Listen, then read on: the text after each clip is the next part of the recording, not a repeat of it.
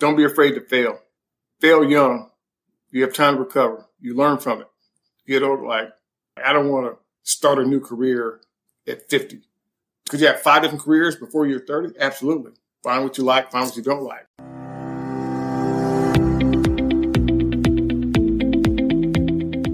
Welcome to Running is Cheaper Than Therapy podcast.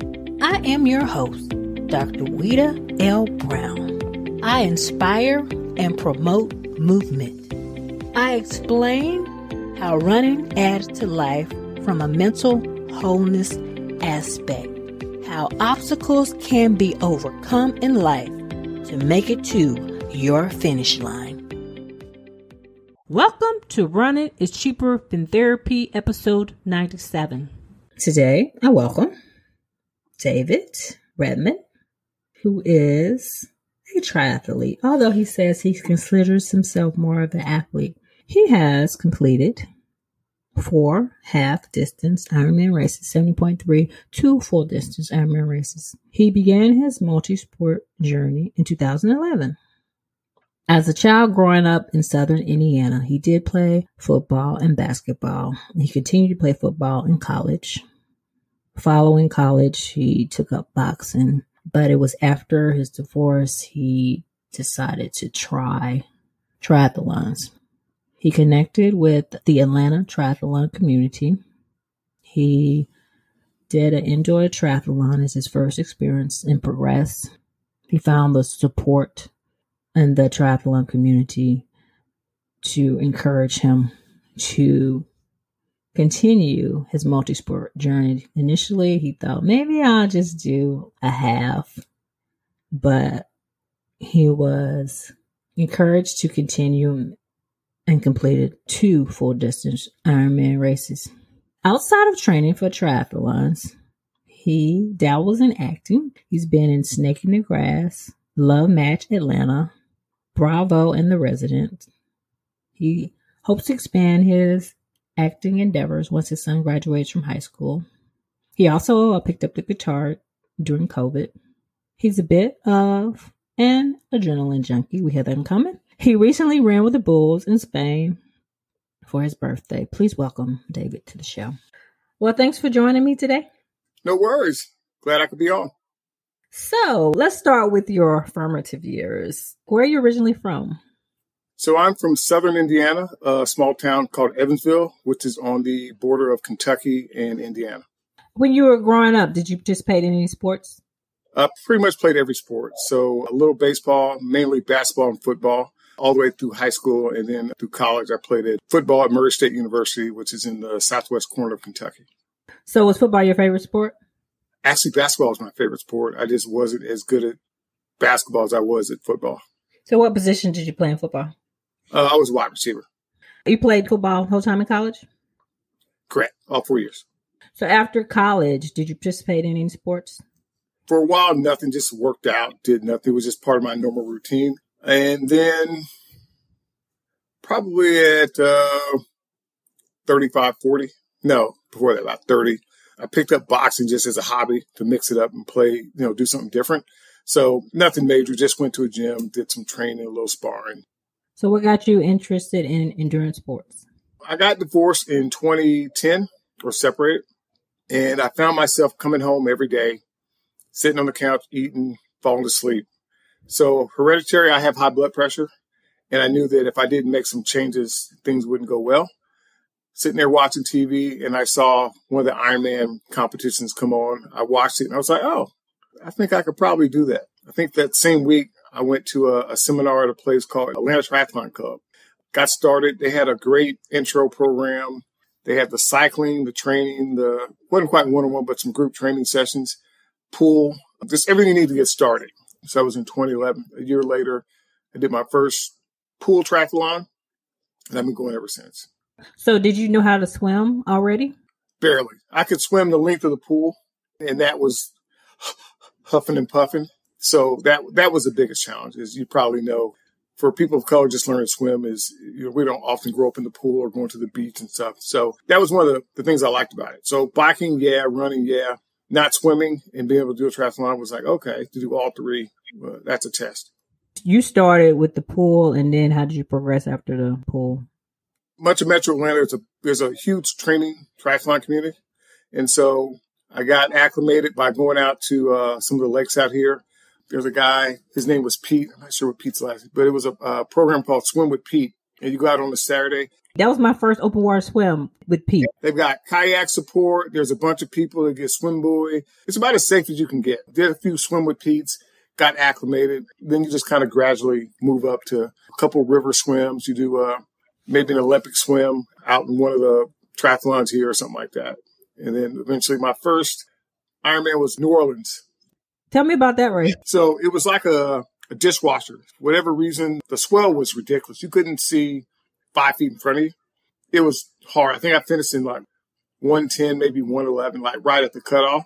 Mm-hmm. And then the bike was fine going out. I had not listened to most of the people who I trained with. So I had like little to no nutrition. I had I'll get some stuff on the course. No. So I had a couple of chews, no real nutrition plan, and just kind of gutted it out. And I had an old road bike. I even had clip-on shoes. So what was bad about the bike? No, it wasn't prepared nutrition, and there was a huge headwind coming back in. Yeah, so tailwind was fine. Headwind, it was, maybe, 17, 18 miles an hour for an hour and a half. And I wasn't that good a rider at that point. So what made you continue on? As soon as you got done, we had a Black Triathlete meeting. We had a post-dinner celebration, and they're like, oh, you did 70.3. You need to go ahead and sign up for a full. And guess what I did? Like a dummy. Next year, I did a 70.3 and then followed that up with the full. So the following year, I did Chattanooga half as a prep, and then I did Chattanooga full as my first full. What year was that? 2017. I had no intention of ever doing an Ironman. So I spent 3 or 4 years just doing sprints and Olympics. And then 2016 was my first year actually stepping up and doing a real race. Except for the COVID years, I've done either a half or a full every year since then. So do you have a favorite race? I like Chattanooga. Full or half? Both. It's a downriver swim, which made it easy. It's not as hilly. I also did Louisville, and you wouldn't think that Chattanooga would have less elevation than Louisville, but I think you did Louisville as well. It was crazy. So Chattanooga, once you get through the swim, it's a very scenic route. It's hot, but it's a doable race. But I heard the run was awful. The run's crazy. There's a couple of nice hills. You start off out of transition and go straight uphill. Out of the 3, which would you say is your strongest discipline? The bike. The swim, I think, is the easiest because I've learned to swim and float. I'm not fast, but I don't get tired at all. I hate running. Why? Playing football, I never ran distances. I've still, to this day, I've run 4 half marathons, all half Ironmans, and 2 marathons, both Ironman races. The longest I've ever ran is the Peachtree. I did a 10K. I don't do any running more than just training enough to get to the finish line. Okay. So tell me about your worst race and why. Why would you say it was your worst? Worst race. Mm-hmm. It was probably New Orleans because I wasn't prepared mentally or nutritionally. So physically, I could do all the stuff, had done all the training, whatever. But again, I planned real poor. Nutrition was awful. My shoes at that point, I wasn't smart enough. I think I wore like a pair of Nikes or something. Like everything about that race was just newbie. Just none of it made any sense at all. When I look back, like how did I even finish? But it actually wasn't I finished under 7 hours. So it actually wasn't a bad time. After your mistakes, did you go like reevaluate, let me do this by talking to people, or did you have a formal coach, or like how did you progress in your training? I've never had a formal coach. Just listen to people asking questions. So I asked more questions. So I knew between the cramps, I needed to figure out what was wrong. Like, oh, you need to do salt. And I still don't do it as well as I should, but I don't eat on the bike. I just don't do it. So during the fulls, I stopped both times and got my special needs bag, which had peanut butter and jelly sandwiches. But on the bike, when I should be like popping jelly beans or whatever, chews, I don't do it. And so that sets me up for failure on the run. I think I'm going to do one this year. I'll try to remember, but I get spoiled. I go on the Silver Comet, I'll eat breakfast, I'll ride, I'll come back, I'll run whatever, do a brick, and then I'll just go eat after that. I don't ever think you need to practice exactly going to run the race. And it's had horrible results. Tell me, how was the progression from the half to the full? First full was Chattanooga. I did great in the half in Chattanooga. So I ran that in under 6 hours. That's by far my best race ever. I trained well, nutrition, did whatever I need to do. The first, to get from there to the full, pretty much everything doubles. So, every day is a brick. Every day is, you got 2 disciplines. And working a full-time job, and I was coaching my son's football team, just finding time to get the training in sucked. But again, there's a huge community here. There's a bunch of people training for races. So, hey, let's go do 80 miles Friday or Saturday. Let's go swim Lake Lanier. Let's go do this. So there's the community help. And then again, there's I don't know how many, 10 to 12 Ironman finishers in Metro Atlanta, just in the community. So a lot of tribal knowledge there. You said with work and with coaching your son that it was hard as far as the time. How did you find the dedication to continue on? So I'm a pretty disciplined person. I just knew I wanted to do it. So once I started and I committed to it, and once you pay that entry fee for the race, you're going to do the race. There was no doubt I was going to do it. The good part about when I coached my son is I had done most of the training through the summer. The race was in September. So by the time I got to late July and August, most of it was just taper. And I had planned ahead, and I had already done a couple century rides, and, I felt good about it. Like even now, I need structure. When I don't have structure, I'm just drinking beer, sitting on the couch, watching TV, eating wings. So, but I know if, tomorrow I got to run at some point, or I have to ride. My eating is going to be more disciplined. I'm going to drink more water. I'll just be more prepared. And that carries over to everything. So that's why I try to always stay somewhat busy. Like actually, I just swam, between when we're supposed to meet now, stay in shape. Like I said, I think I'm going to do a race in May, but even if I don't, I still like the structure. So what do you find the most joyful aspect of endurance racing triathlons? It's being that, was it 0.001%? That's the bragging rights.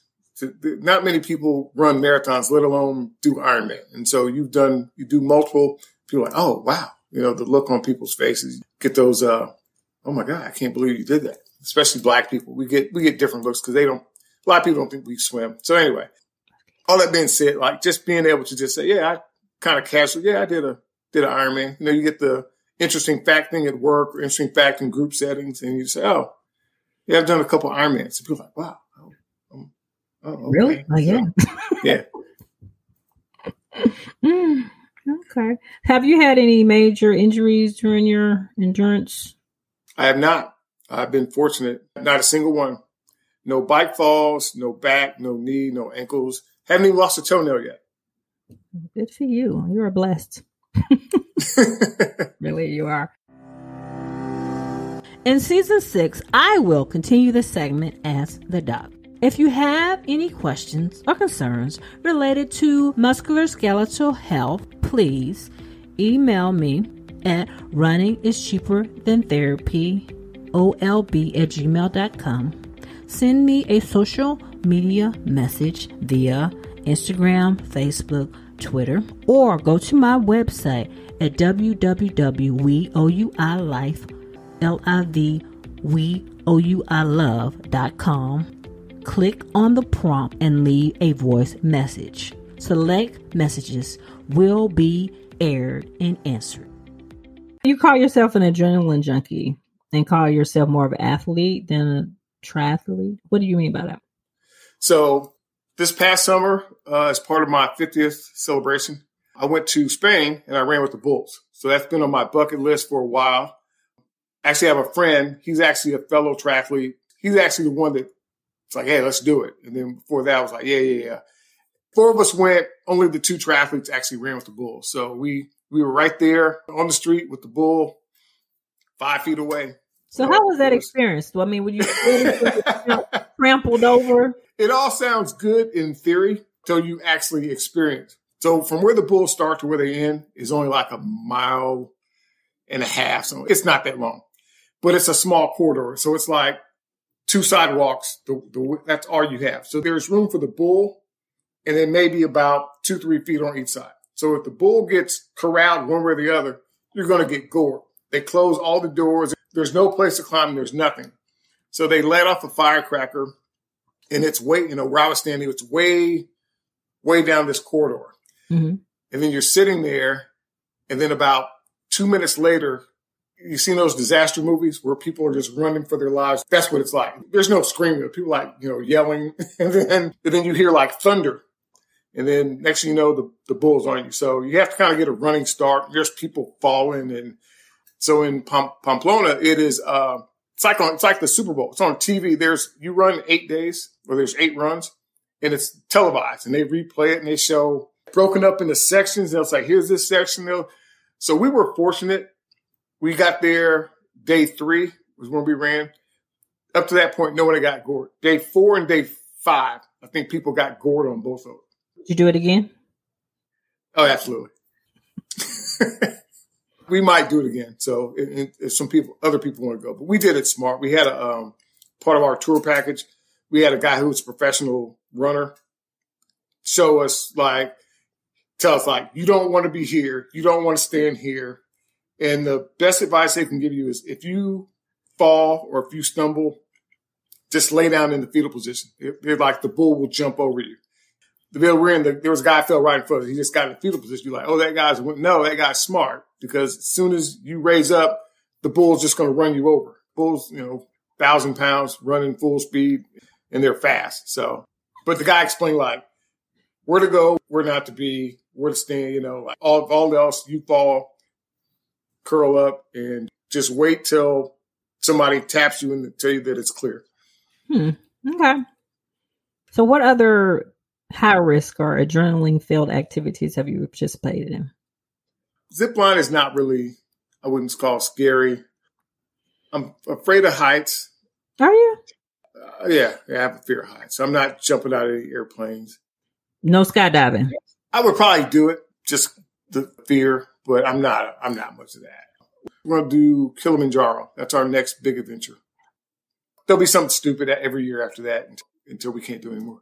It's not like every 10 years, like doing big birthday? No, every year. We're going to do it. Because you think every 10 years, so I'm 52. I'll be 52 this year. So at 60, I won't be able to do that. So I need to get them in before 55, and we'll see. Got any ideas?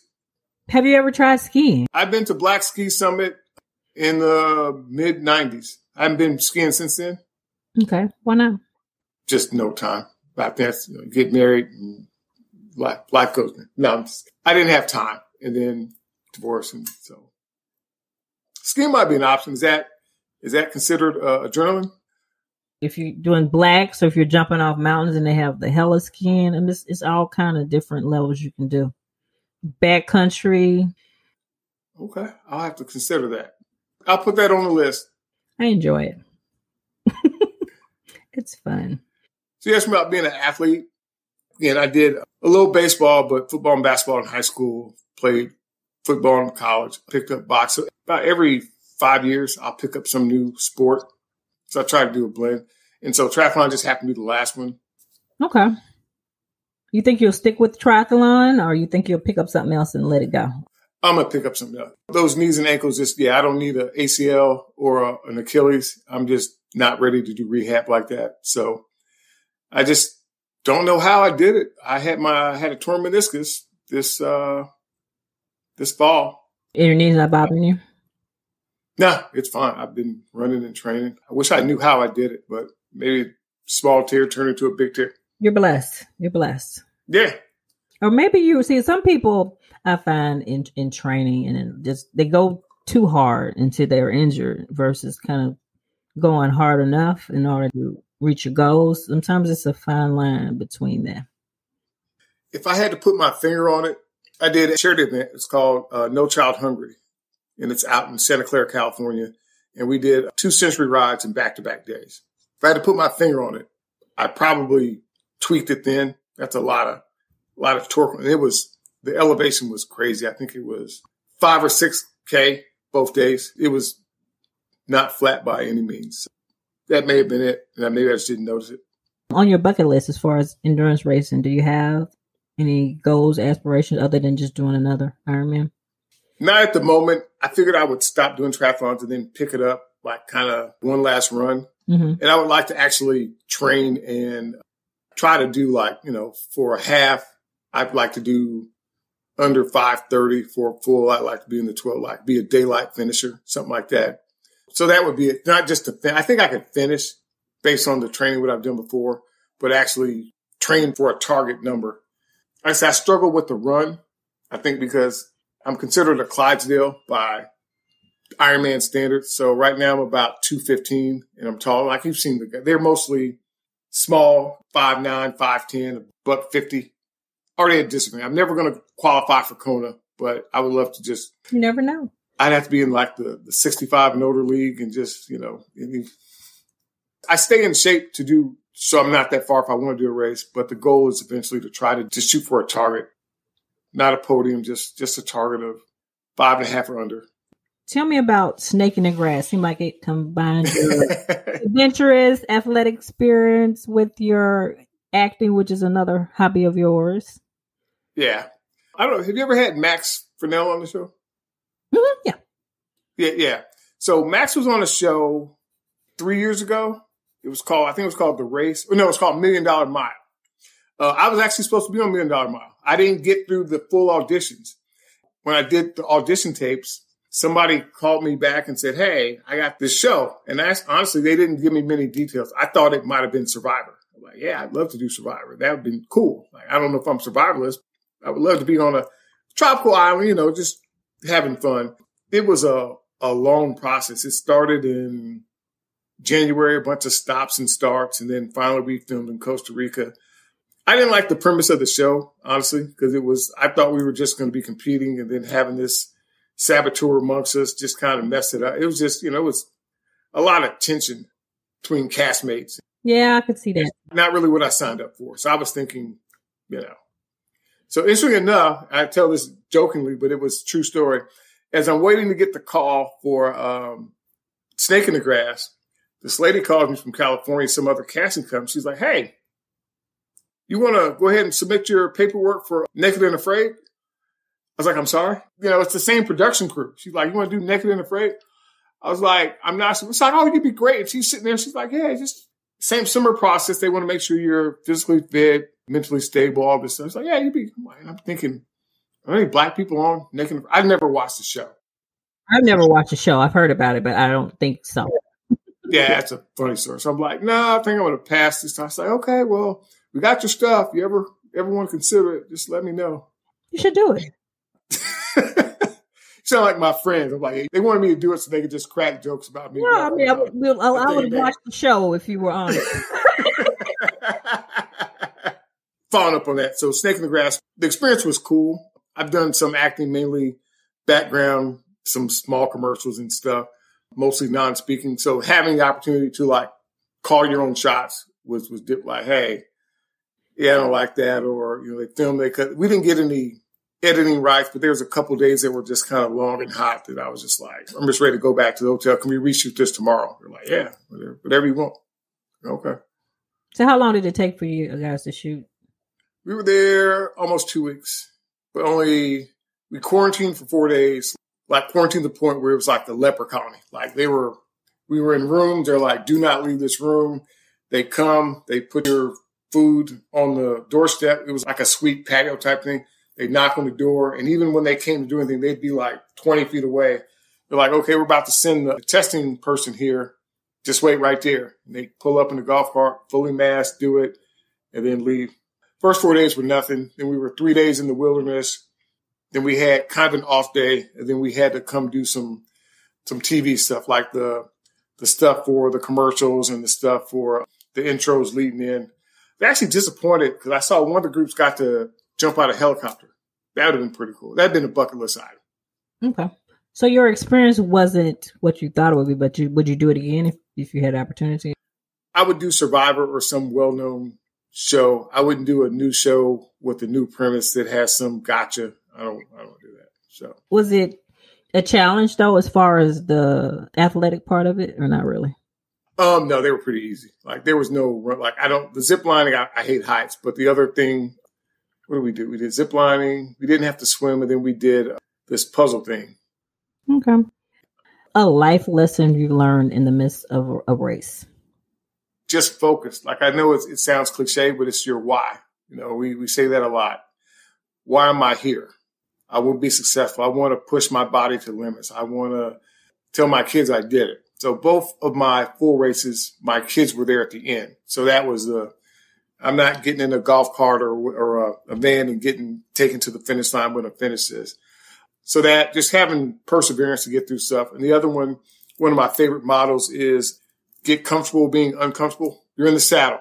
Okay. I got another 70 miles. You better shift to do whatever. Or I got cramps. I got blisters. Okay. That's the norm. So that's probably my second favorite quote. Get comfortable being uncomfortable.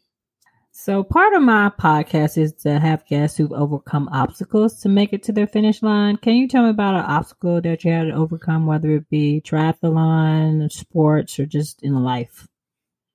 Along the same time that I got divorced, my dad had also passed. So he had pancreatic cancer. So I had two things going at once and was diagnosed with grief depression or clinical depression. So then at that point, dad gone, wife, kids kind of not seeing them every day. Things could have went really south. There was just a mental part of me that said, that's not what I want to do. I don't want to sit on the couch, get out of shape, be unhealthy and do these things. I needed to set goals and just being able to set a goal for myself. And I never intended to run an Ironman. That was just icing on the cake. But just to go through all that and say, hey, I was able to do this. So now, it's like a lifestyle. I know very few people have done races and just stopped cold turkey. Usually there's another race or you're training or you like, you know what? I like the biking part. I'm just going to start biking. Or I really like running. I'm just going to start running. So, you get caught into the community. It's a healthy lifestyle. People that are actually going to hold you accountable. So I got friends who are still like, hey, let's go bike 50 miles. I'm not even barely trained. They're like, yeah, let's do 50 miles this week. But guess what I'm doing? I'm getting up 7 a.m. and I'm riding 50 miles. So. That's good. That's one thing I like about the community. It's the relationship you form. And actually, I started running after my mom passed away with breast cancer. And I just started running to lose weight. The people and just the feeling just kind of helped with my stress and life. I don't ever want to let that go. I don't run like I used to because my knees, I'm the poster child for injuries. So, but it's like I have to find other ways to get my adrenaline rush. But yeah, I know what you mean.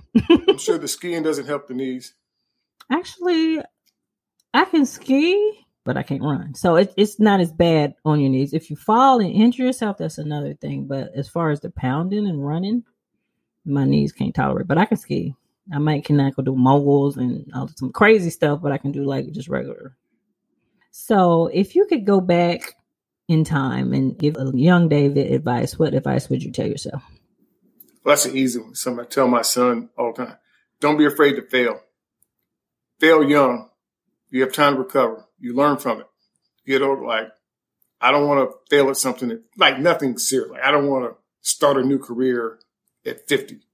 Could you have 5 different careers before you're 30? Absolutely. Find what you like, find what you don't like. School, don't be in any rush.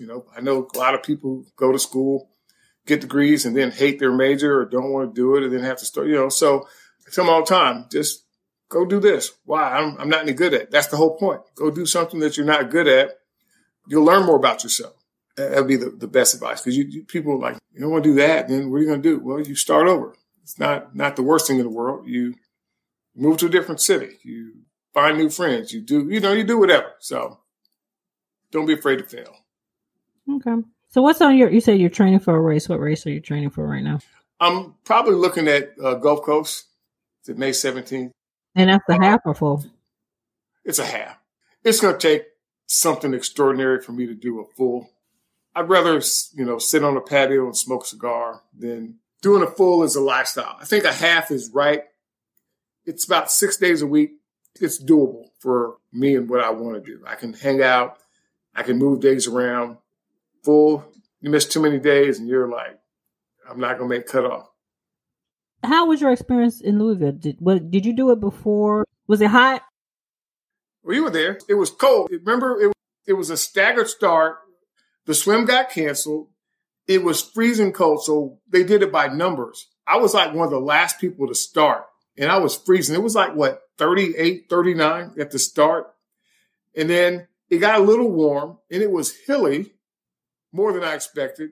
Got done with that. And then when the sun set, it got cold again. So I like the weather. I mean, I needed some extra layers to start with, but by the middle of the bike, and I like heels. I love the bike. I would do Louisville. I hated to run. I mean, I didn't like the run because it was running through the parking lots and all that. They kept running out of chicken broth too. But I loved the bike in Louisville. I really did. No, I hated it. There was that part where you're going downhill and then you got to make a hard left. And there were water bottles. I was like, yeah, somebody's going to die right here. And I have friends and family in Louisville. On the drive there, I was like, oh, they canceled the swim. I'm like, but you still got to do it.